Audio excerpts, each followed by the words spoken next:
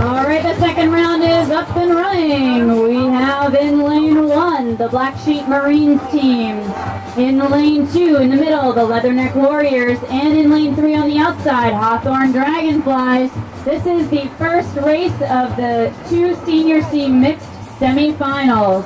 These are the Senior C Mixed teams, the 60-plus paddlers that are men and women, and they are racing for their position in either the championship final or the consolation final. Their placement in this race will tell all.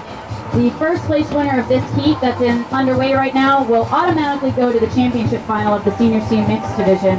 The second place, they will have to wait for the next heat to see if their second place time is better than their own second place time. So that's how the placements of these heats count towards the progression of the races. The team that comes in third place in this race will automatically go to the consolation final.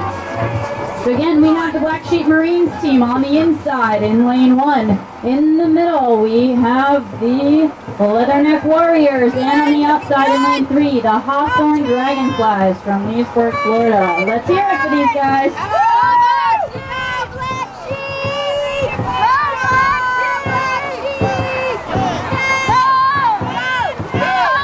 Very tight race at this point. It looks like there might be an edge in lane 1. The Black Sheep Marines team looks like they might be taking it out from the Leatherneck Warriors. Only the finish canvas themselves. It's first place with the Black Sheep Marines. Second place, the Leatherneck Warriors. In third place, the Hawthorne Dragonflies.